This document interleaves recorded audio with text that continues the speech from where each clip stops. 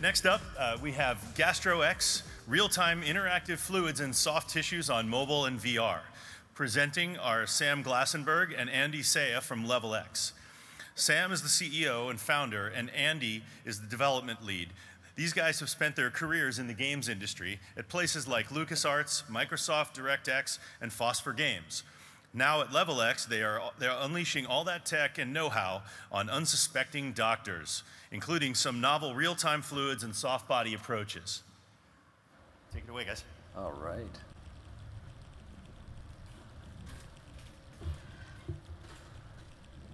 All right, so at Level X, we make video games for doctors. And these aren't games that teach you how to be a doctor, or these aren't games for wannabe doctors, they're for professionals.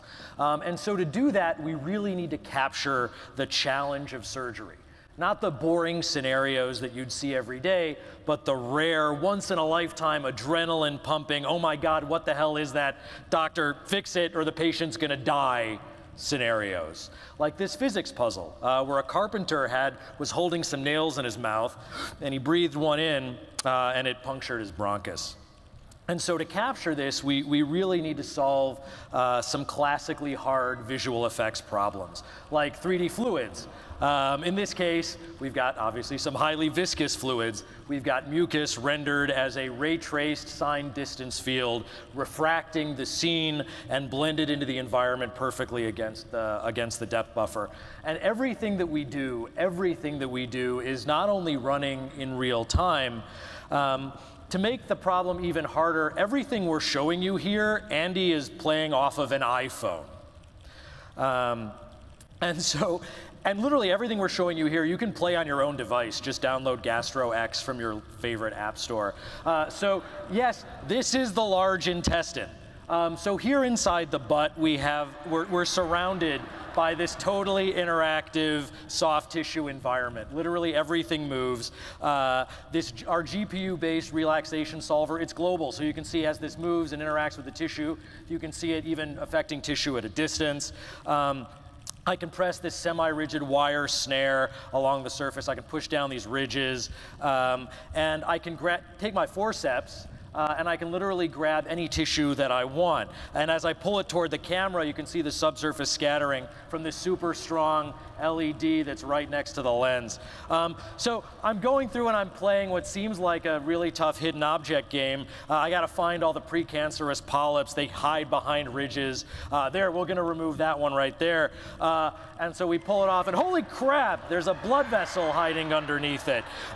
So now I've triggered a massive bleed 3.5 meters inside or 3.5 feet inside the body. So now you can see another one of our GPU-based fluid solvers in action. The 3D blood totally interacts with the soft tissue environment. It fills, it overflows the valleys. As I move around the blood, it flows realistically. So now I've got a physics game. I can use this high-pressure water jet that Andy's using to spray away the blood long enough in order to identify the source of the bleed. You'll notice the fluids, they all mix realistically. The blood actually has different scattering parameters than the water.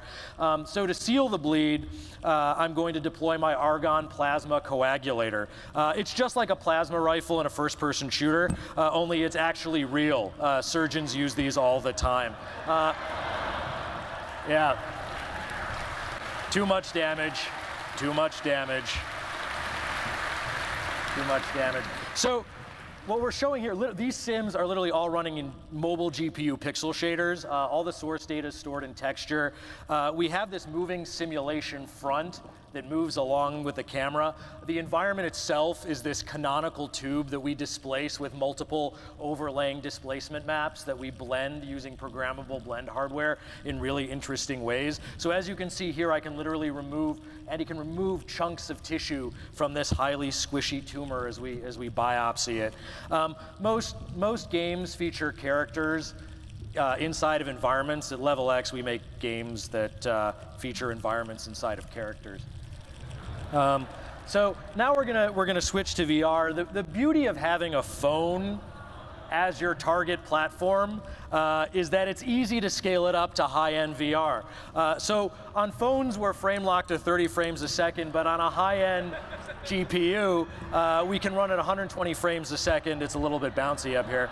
But we can bump up the sim res like crazy to create what is a ridiculously awesome VR experience. Literally, you're surrounded by this squishy, soft body environment, and Andy is literally manipulating it with his hands.